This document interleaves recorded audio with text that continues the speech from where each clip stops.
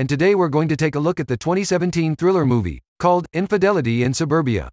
The starting scene pulls off where we see a couple making out passionately. As the guy throws the woman on the bed, they suddenly get interrupted by the woman's son. The kid shows a dead mouse and smiles. His mother screams, so his stepdad gets up and goes to help the kid. Up next, the camera shifts to a boatyard where a family of 3 is setting up their boat. The woman, named Laura, is talking about renovating her kitchen, but her husband is denying the idea. Moreover, she talks to her son Jamie and orders him to be careful with the knife. As they're talking, her husband gets a call and he walks away.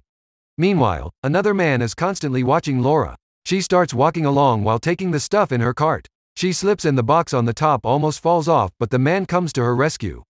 After he leaves, Laura's husband, Greg, comes back and hands her a newspaper with the headline of an arson in Danton Island.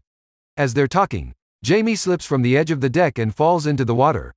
The man who helped Laura runs after him and saves Jamie. He introduces himself as Elliot and the parents thank him for his generous service. Later on, he gets invited to a family dinner where Laura stands aside with her best friend Mira and she talks about Elliot. She starts fancying his alluring body. After she leaves, they invite Elliot into the house to serve him dinner. At once, he looks at a painting that Laura made and he admires it to the fullest. Upon that, Laura reveals that she used to sell, but Greg turned her studio into a workshed. Meanwhile, Greg is constantly talking with his assistant Hannah on the phone and passing flirty comments. Nevertheless, they sit on the table where Elliot offers them a deal to complete the renovation at family rates. Happily, they agree. The next day, Laura goes on a jog with Mira where they talk about how hot Elliot is and Mira admires Laura's luck. As she returns home, she catches a glimpse of Elliot standing shirtless in the yard. She goes down to meet him and as he's explaining the renovation, Laura couldn't keep her eyes off his perfect body. As he ends his explanation, Laura runs upstairs to get a shower. She prepares herself and as she gets in the shower cabin, Elliot silently passes in front of the room. Later that day, Laura goes to the supermarket to try out some shades for the kitchen and Elliot springs up behind her. He compliments her choice of design and then offers her a surprise. He makes her close her eyes and offers her a sip of juice and a bite of the delicious cannoli. He states that it's from a bakery called Delizier and that he used to go there with his mom whenever they were in town. Afterwards, they leave the store. Back at Laura's house, Mira comes in and witnesses Elliot working, once again shirtless. She's stunned by his perfection and begins to ask him questions about his living and girlfriends. He states that he has no girlfriend but has eyes on someone. With that, he leaves and Mira just gawks in intimidation. Later on, Laura accompanies Elliot to the boatyard where she goes to Greg's boat in order to check out if anyone tried to break in or not. After entering the boat, she lifts up the cushions to find purple panties of a girl underneath it. The reality dawns on her and she cries in frustration and grief. Elliot comes along and asks her what is wrong. There, she reveals about the panties she found on the boat. She suspects them to be Hannah's and she double-checks it by looking at her profile on a dating site. Upon finding them to be the same, she cries in exasperation, so Elliot takes her to his own boat and offers her coffee. He consoles her and tells her that she must move on and find the next path that lay in front of her. After consoling her, he sees her outside and covers her with a blanket.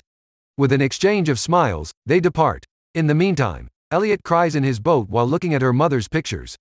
The scene then shifts to Laura's side where she inquires Greg about his location last night. He states that he was at work and he called Hannah to take notes.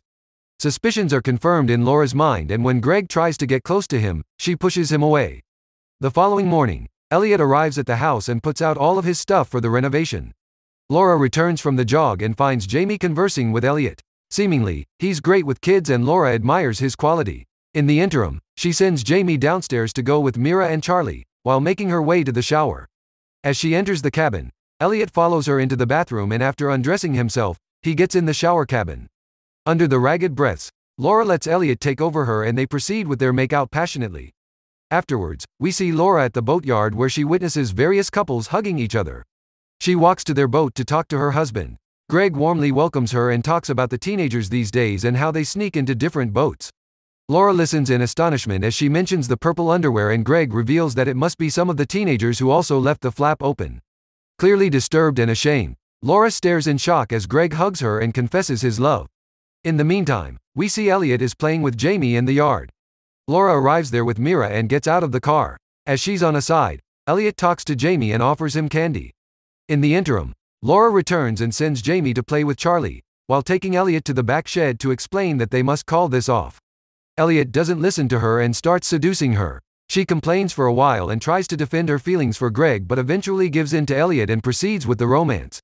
As the night falls in, Elliot sits in his boat and starts cutting out Greg's face from Laura's pictures. He replaces his face in those pictures and continues with his creepy work. The next morning, he arrives at the house and offers Laura yellow roses for her birthday while stating that he knows everything about her. Laura stares in perplexity as Elliot watches her creepily. Just then, Greg comes out as he's leaving for work and becomes surprised upon seeing yellow roses as they are Laura's favorite. Nevertheless, both the men leave for work. Extremely enraged, Laura dashes inside and scolds Elliot for doing this. She accepts her mistake for judging Greg and states that she can't do this any longer with Elliot. Eventually, she demands him to leave the house as she doesn't want him to work here anymore. As Laura rejects him completely, Elliot starts shivering in grief and the scene fades out. Up next, we see Laura returning home with Jamie and stating that there's no more Elliot, but it turns out that he's still down there in the yard, stalking Laura. Afterwards, Laura is getting ready in her bathroom. She gets all dolled up and walks outside where Mira accompanies her. Just as they leave the porch, a whole group surprises her for the birthday party including Greg, Bill and many others. Laura thanks everyone and proceeds to kiss Greg, while Elliot watches in grief. In the meantime, Hannah arrives there and tells Laura how excited Greg was to plan all this. He had her work late just for the party. Upon that revelation, Laura just smiles. Intermediately, Greg takes Elliot and introduces him to Hannah, who starts eyeing him seductively. In the meantime, Elliot constantly stares at Laura as Greg keeps her close. Being uncomfortable, Elliot excuses himself but the ladies go after him. Hannah sits with him and tries to talk to him but he gives minimal response, with his eyes constantly at Laura. After the party ends, Hannah runs up behind him and asks him to take her along. On the other hand, Laura lays in bed with Greg and tries to confess what she did with Elliot. But Greg stops her and states that she's amazing. He starts complimenting her and they end up close to each other. On the other hand, Elliot takes Hannah to the boat where she throws herself all over him. Despite his unwanted mood, they both become rough and make it to the bed where Hannah finds out that he's not even turned on. Exasperated, she gets up and is about to leave when she finds Laura's pictures on the wall. She stares in astonishment and calls Elliot a nutter, which enrages him and he strangles Hannah from behind. The following morning, Laura is watering the yard when Greg comes along and adores her. Moreover, he states that whenever the sailing trip is over, they'll have time for themselves. As they're both kissing each other, Elliot is in the house and he watches them in sheer jealousy. After Greg leaves, Laura takes the hose to the shed where she finds it turned into an art studio with canvases all around. But to her horror, she sees "Forever and Ever, Laura plus Elliot, True Love" written everywhere.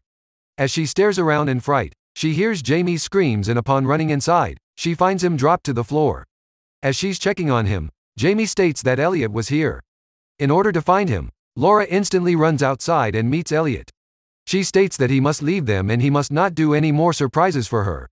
Elliot shows an obsessive behavior and keeps on saying that she and Greg are done. His continuous obsession turns into forceful behavior and threats. As he proceeds to hold her forcibly, Laura begins to scream. Just then, Jamie finds them struggling with each other, so Elliot lets go of Laura. Following that, he leaves the house. Later that night, Laura searches the web and reads the reviews about Elliot's work. Amidst the list, she finds a disturbing comment from Purple Wallflower that Elliot destroyed her life. The next morning, Laura immediately leaves for Danton Island and goes to a shop. Upon entering, she talks to the owner and asks for Purple Wallflower. The shop owner tells her about a woman named Willie Hamill. After getting the address, Laura walks to her house and talks to the woman. After a bit of hesitation, Willie reveals that she lost everything because of Elliot. Her marriage, her family. Furthermore, she states that he's crazy. As an addition, she states that Laura must check on what he did to his own mother, and with that, she closes the door in fear. Up next, the camera pans through the docks where a girl drops her necklace in the water.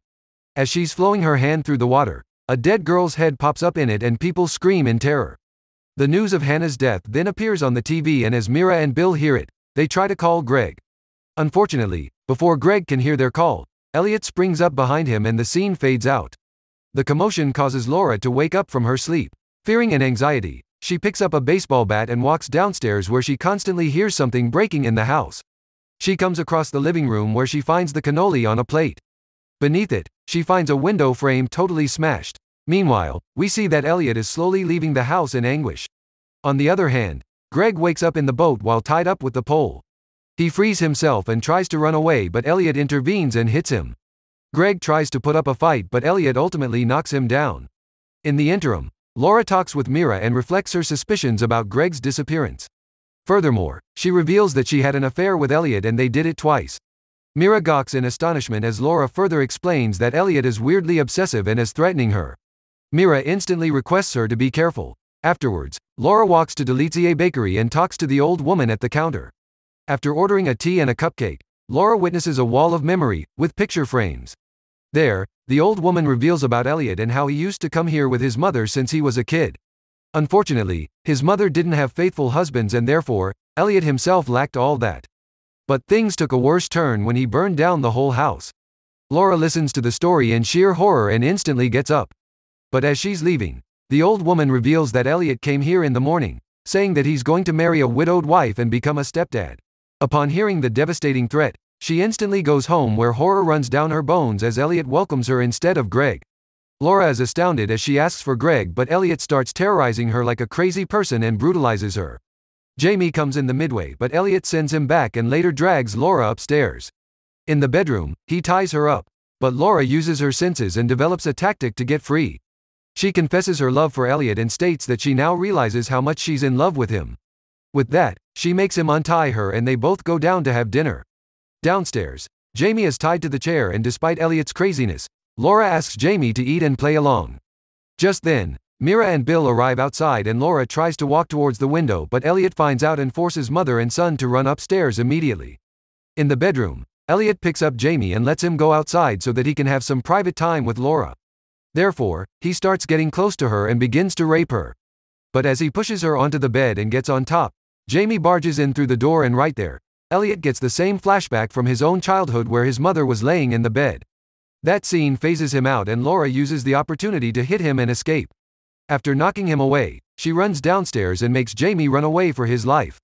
But as soon as he gets away, Elliot returns and fights with Laura. He throws her across the floor and bashes the hammer in her head, ultimately knocking everything out. As the night falls in, Elliot takes Laura's body to the boat, while wrapped in a sack.